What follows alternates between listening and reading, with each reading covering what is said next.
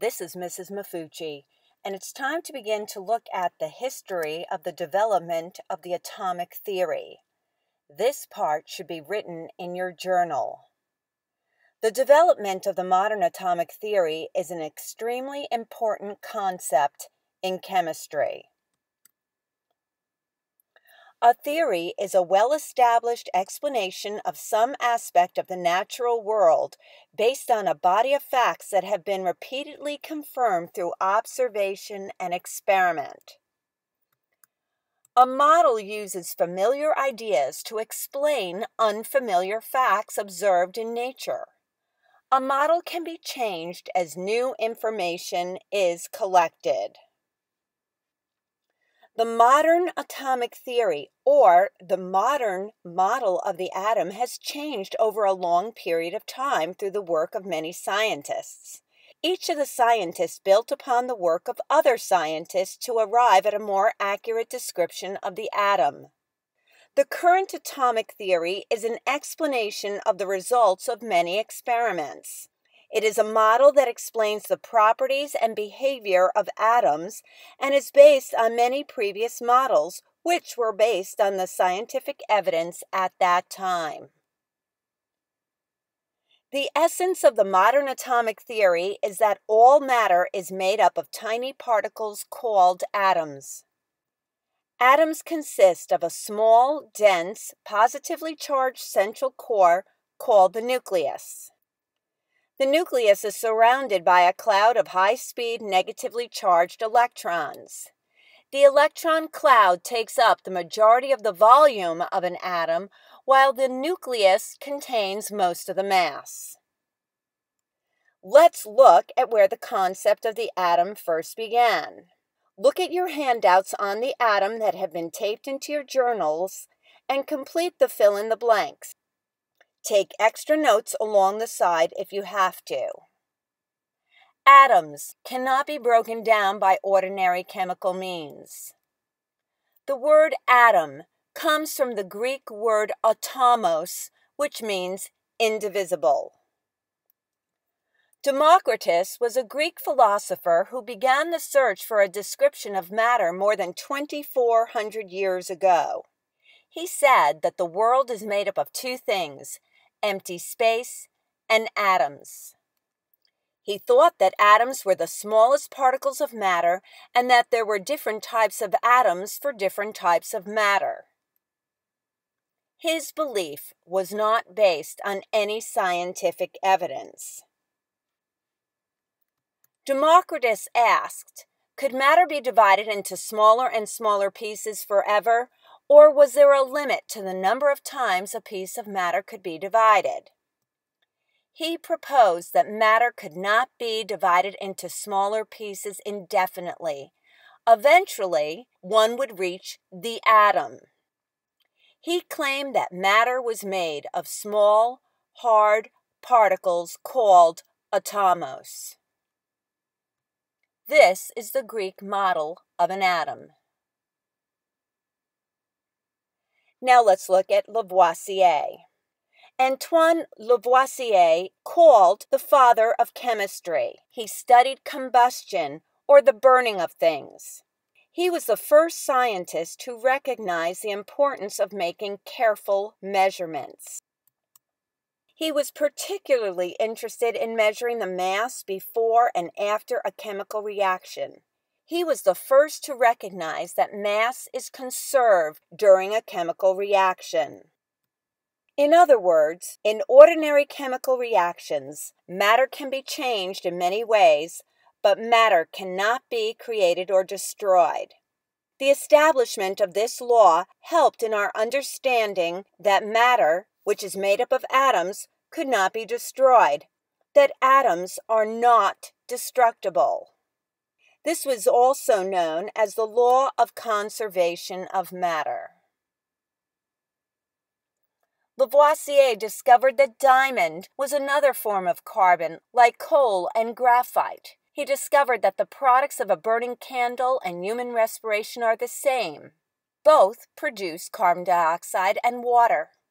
He discovered that water is made up of oxygen and hydrogen. Now let's consider the work of Proust. Louis Proust analyzed the composition of several compounds.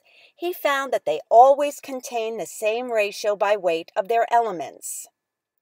A given compound always contains elements in the same ratio by mass. For example, he found that table salt always contained 1.5 times as much chlorine by mass as sodium, and that water always contained 8 times as much oxygen as hydrogen. This became known as the law of constant composition, also known as the law of definite proportions. Let's now consider some problems. Since water always contains 8 times as much oxygen by mass as hydrogen, this means that for every 8 grams of oxygen, there must be 1 gram of hydrogen. 8 grams of oxygen, 1 gram of hydrogen. This can be put into a ratio. Let's now solve the first problem. How many grams of oxygen are in a sample of water that contains 3 grams of hydrogen? To solve any problem in chemistry, the first thing we write down is the given. In this case, 3 grams of hydrogen is our given. Write down the given. Next step is to put in the conversion factor. The conversion factor we're going to get from right up there. 8 grams of oxygen with 1 gram of hydrogen. Now 1 gram of hydrogen is going to go on the bottom so that the hydrogen cancels out. 8 grams of oxygen goes on the top, and we're left with 24 grams of oxygen. This means that if you have a sample of water that contains 3 grams of hydrogen, there must be 24 grams of oxygen. Let's now solve problem number 2. How many grams of hydrogen are in a sample of water that contains 10 grams of oxygen? To solve any problem in chemistry, the first thing we write down is the given. 10 grams of oxygen. Then comes our ratio. We're going to get it from our information up here. 8 grams of oxygen is equal to 1 gram of hydrogen. Since oxygen is on the top, we're going to put our 8 grams of oxygen on the bottom, 1 gram of hydrogen. My oxygen cancels out, and I get an answer of 1.25 grams of hydrogen. That means if I have 10 grams of oxygen, I will have 1.25 grams of hydrogen. Let's now solve problem number 3. How many grams of hydrogen and how many grams of oxygen are in 100 grams of water? Wow, this one's a little bit harder. Our given is 100 grams of water. Now, right here, when I have 8 grams of oxygen and 1 gram of hydrogen, what does that mean? That means water must be 9 grams of water. Because oxygen and hydrogen together will make the water. 8 plus 1 is 9 grams of water. There's our 9 grams of water.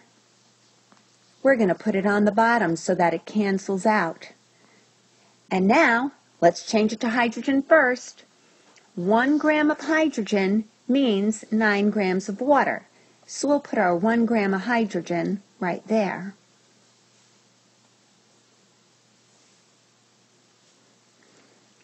In this problem, we have 11.1 grams of hydrogen. Now, there are 2 ways that we can find out now how much oxygen is in there. We can take our 100 grams and subtract 11.1 grams of hydrogen from it, And we'll see that we have 88.9 grams of oxygen in this sample. I can also go back and use my beginning information and do the ratio again. And this time, 100 grams of water times 8 grams of oxygen in 9 grams of water. And when I cancel out the water, I'm left with grams of oxygen, and I calculate, and I get again 88.9 grams of oxygen. It doesn't matter which way you do it. The law of constant composition says that compounds contain elements in a definite ratio by mass, and it doesn't matter where you get the sample of the compound from, just that the percent by weights, the percent by masses are constant.